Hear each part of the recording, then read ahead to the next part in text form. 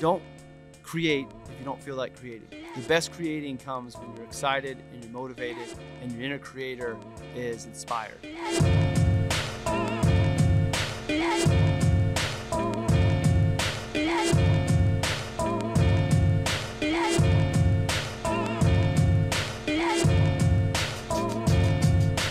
Hey there, welcome to today's episode of The Pursuit. It feels like it's been a long time, but it's only been 1 week, a hiatus from really any Pursuit content. I took last week off going into the holiday weekend, and I'll share some insight as to why. I've got a really exciting, I think it's an exciting conversation to have today about building your content strategy, expressing yourself through your creator, your inner creator, and how that can help you on your pursuit and ultimately potentially build a brand behind yourself that will help you along the way. Things that I'm really excited about, I've done a lot of experimenting, but I really do believe that leveraging a personal brand for some people should be a part of the financial planning conversation. I definitely think for a lot of you on your pursuit, that your personal brand and leveraging your creativity is going to be an important part of the pursuit. So I want to talk about kind of the whys behind it, some of my thoughts, and how to get things started.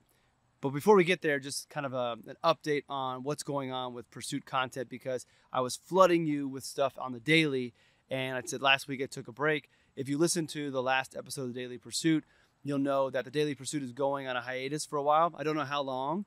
Not that I'm not happy with the show, but I feel as if it served its purpose for the beginning of Pursuit, and it's time to pause that form of content to focus my time and energy on other forms of content for Pursuit.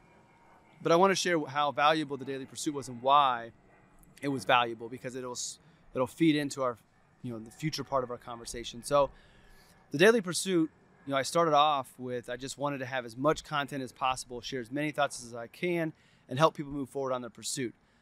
Quality at the very beginning to get things going, get people to find the brand, see if they like the story, and buy into what's going on and tune in. And after 4 months and over 120 episodes of podcasts for Pursuit, what I realized is the real reason for the Daily Pursuit was to help me fine-tune the messaging and find my audience within everybody out there. So Pursuit is going to have an overarching message that I believe will resonate and be relevant for anybody. And the initial overarching message is, I want as many people as possible to find the passions in their lives and find a way to bring that into their life in a greater way, let passion be their guide, and see where it takes them on their life. And ultimately, we have way more control over our destiny and our journey than we may realize. And I want to encourage people to find that and follow it. So that applies to everybody. But what I realized through the Daily Pursuit and those conversations and what I was reading and who I was talking to, what I was thinking about, is that the content going forward will be a little bit more specialized, geared towards the creative or the creator, depending on how you want to say it. And I want to make sure that I don't go too narrow with creative, because there are those of us, myself included, who identify as a creative that don't fall under the traditional definition of a creative person. Meaning, when I say creative, I've talked about this before, I think of an artist or a musician or a dancer, somebody who has an art form that they're putting out there. I don't really have an art form. I don't paint yet. I would like to try that sometime. I doodle around with Keynote to create visualizations, but not regularly. But my creativity comes out in the form of the podcast and the video and writing. That to me is my inner creator expressing myself outwardly. And I want to encourage those that identify as the traditional creative or might be like myself to pour more into that creator and share that and let that become a voice that is heard by more people and see where it takes you. So the conversations, the guests are going to be more along the creative side. The way that I think Pursuit will help individuals on their pursuit is going to be incorporating more of the advantages that creatives have in creating a personal brand, how that plays into the financial plan, what you can do with that, what should you be thinking about, and then again, finding that passion and following it and expressing yourself. So I think the overarching message will still apply to everybody, but I want the content to speak more to the creative. I envision that one day Pursuit is a community of creatives across the globe that have a common connection, that they're following their passions, expressing themselves, and the messaging and the clothing that I create resonates with them, and the brand is really known within the creative community, but it still can apply to everybody. So that's what the vision is. And what I realized is the Daily Pursuit helped me come to that. And now that I'm there, rather than continuing to turn out as many podcast episodes as possible, I think it's time to peel back on quality and increase quantity. Increase the quantity of the episodes rather than having really short ones to hit you with every day. Save everything for Friday and have a really meaningful episode you only need to listen to once. Have really meaningful conversations and get more guests on. Because truthfully, I think the best podcast, at least that I do, are the ones where I'm talking to other people and less of me talking, even though the Friday Pursuit episode is always going to be me. More conversations with more creative people, people who are following their passions, taking risks, betting on themselves. I want to have more conversations of their success stories and their failures to help all of you on your pursuit. So finding the time to do that and stealing that time from the Daily Pursuit. So the Daily Pursuit served a purpose. It helped me build a base of content. It helped me fine-tune my messaging. It helped me find who my audience is. And now that I know, it's tweaking the content strategy to be more focused to those individuals, drive up the quality, pull back on the quantity, and move forward from that way. Now, there may come a point where there's enough stuff to do the Daily Pursuit again, and I bring it back. And I will bring it back if it makes sense. But for now, it's time to pause that. So content-wise from Pursuit, Mondays you're going to get an episode. Friday, you're going to get an episode. Periodically, you're going to get a podcast episode with a guest. You're going to get the weekly Pursuit every Saturday in your inbox. And then you're going to have Soulful Sundays over on our Amazon device following the Pursuit on Alexa. So still a lot of content coming from us, but I hope with a little bit more time on my side, I'm able to increase the quality of what you're getting so it's more meaningful and pack a bigger punch in fewer pieces of content rather than doing a whole bunch of it. So that's kind of a quick update of the content of what's coming from Pursuit and what to expect and a little bit of the why behind it. Again, remember this show is kind of building in public and sharing with you the thought process behind the why so you can learn from the good decisions and the bad decisions I make going forward. Maybe stopping the Daily Pursuit isn't the best decision. We'll find out as time goes on. Which leads us in today's conversation about kind of leveraging your personal brand and doing so through creating content. I've had a number of conversations over the last few weeks with clients and prospective clients at RLS Wealth that have been centered around creating a personal brand or not really creating a personal brand. We don't create our personal brand. We share our personal brand. We've talked about it before. Your personal brand is just nothing more than your reputation, what you're known for, your expertise, who you are as a person, packaged up and shared with the world. So taking this brand that we have and being intentional with the way that we share it through content to drive attention to us and our causes and our businesses and so forth. One of my clients, transitioning to the mortgage business, and we're talking about how can we build a podcast to help him in his local area become the go-to person when it comes to real estate. It's not going to be all about mortgages. It's going to be about the real estate markets, which will be very valuable to him because it will create an audience of people who one day might need a mortgage, so they would reach out to him. It will help him network within his community of people who are in real estate to one day when they might have people to refer to him, maybe he becomes the expert because of the relationship that they build through the podcast. And then finally, kind of a bonus is it may put him in a position to get brought into the inner workings of that community's real estate world and get in on investment deals in real estate that he wouldn't have without those connections. So the podcast serves many things. It builds his brand, shares his expertise. It builds an audience of people who might need a mortgage or refinance in the future. It builds a network of individuals who could refer to him and then potentially bring him in on real estate deals he wouldn't have without those connections. No brainer. Another client of mine wants to transition potentially into different areas, diversify his income stream away from his corporate job, and he has a very special expertise, but no one really knows that expertise outside of his team and some of the people in the industry he works with. So we have a meeting later this month. It's a straight whiteboard session. We're going to break down how can we build up his personal brand and share it so that he has the opportunity to get paid to speak, so he can get into consulting within his profession and to technology building to his profession, and go forth that way and maybe transition out of where he's at into other roles. But the way he's going to be able to do some of that is by getting his voice out there so people can hear his expertise, see his brilliance, and then bring him on their podcast, bring him in to speak and so forth. Without putting himself out there, fewer people are going to know his brilliance and his expertise. And without that, he's not going to reach those other goals. So we need to get his voice heard, and content and his brand is the way to do that. And countless other clients. Like it's been a lot of fun lately at RLS Wealth, having these conversations and incorporating my love of branding and content creation into my clients' financial plans, because it does make its way in there and will make it into your financial plan as well if you're a creative trying to branch out and grow your business. Because if you can build your brand to where you get paid to speak or you get paid to consult, that's more money coming into your personal financial plan that goes in to help you for your goals or build your business or whatever it might be. Invest more. It is a part of your plan. It's almost like, instead of spending money on more education, spending money and time building this brand, building your reputation to be able to market that, to be able to drive more income.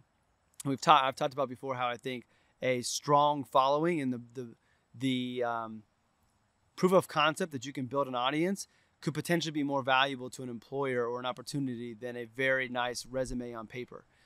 So if you're a creative, the value of telling your story, expressing yourself, and sharing it with the world is you are able to begin to build an audience. And when you build that audience, now you have the capability of new business opportunities and new products, new classes, new courses. You're able to do more when you have this audience. And without an audience, you don't have those opportunities. And to me, the best way to build an audience is to put content out there. Share yourself. Let people find you that like you. Let people find you who want to learn from what it is that you have an expertise in, and go from there. I've tried in the past and have made a mistake of trying to cast too wide of a net. And I did that with the beginning of Pursuit. And I'm still in some respects trying to do that. And I think that is a hindrance to growth, but I'm stubborn and I'm trying to work through doing that, trying to narrow it down. I think that if you have a specialty, if you have an expertise, zone in on that and go, inch wide, mile deep, rather than inch deep, mile wide. Meaning, if you've got an expertise that's very specific to a certain demographic or certain niche, live there and just become known for that. And as time goes on, that can widen out to other opportunities or other niches or other people. That's been one of my fears, is trying to go too narrow. I miss the opportunity to help more people.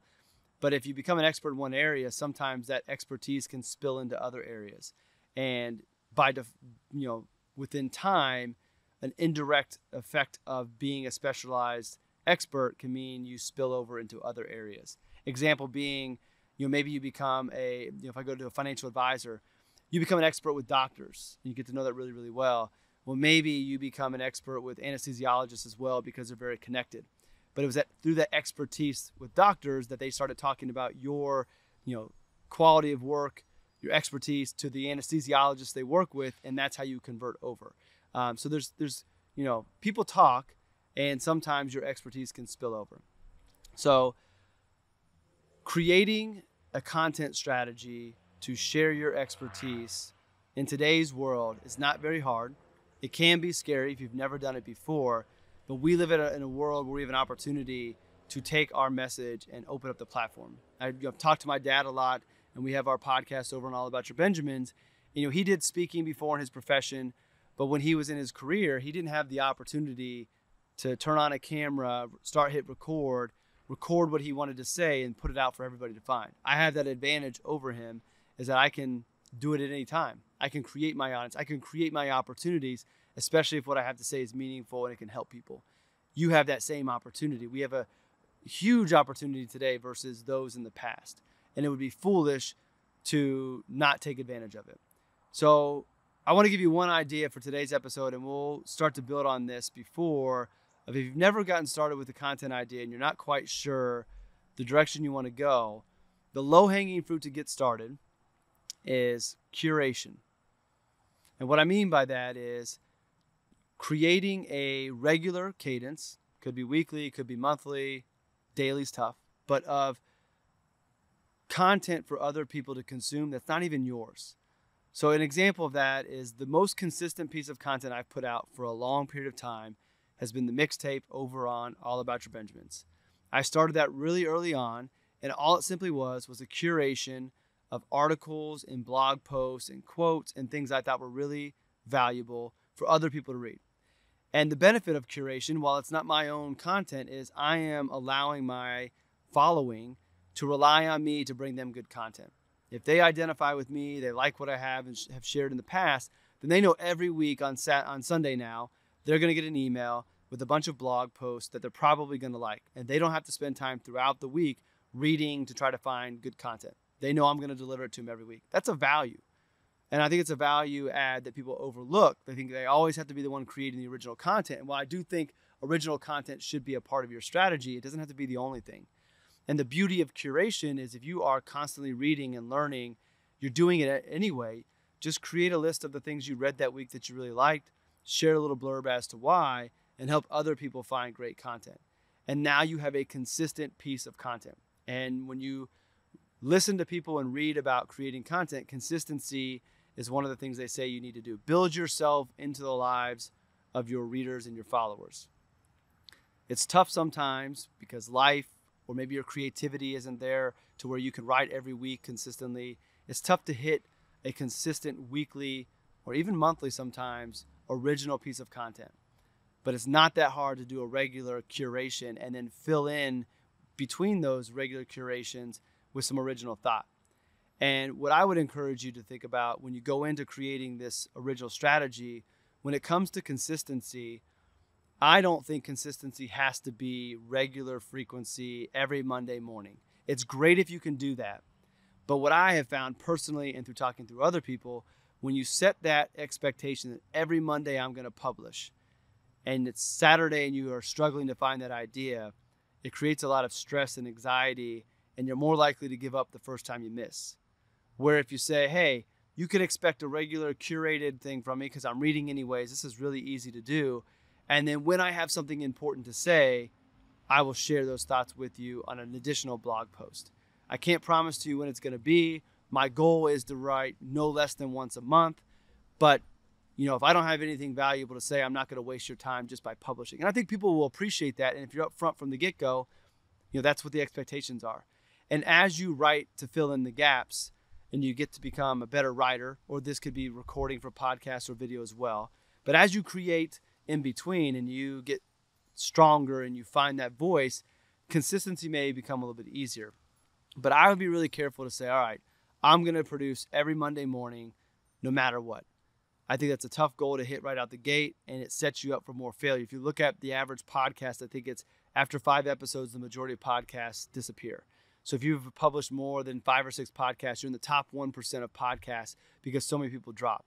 It's tough to consistently come up with ideas. It's tough to consistently come up with guests. And you're trying to do this most likely while you're working a job or being a parent or being a spouse or being a significant other. It's not necessarily easy. So don't overcommit yourself to where you're setting yourself up for failure. Pick something easy you can do regularly. It gets you consistency. It builds a base. And then fill in with original thoughts. And the more you do that, I think it's easier to find your voice and then begin to get a little more consistent. Say, okay, now I can do weekly. I started off with a weekly email for financial advisors in the past. I moved it to twice a month. And then when I stopped trying to work with financial advisors and build a business there, I stopped it altogether.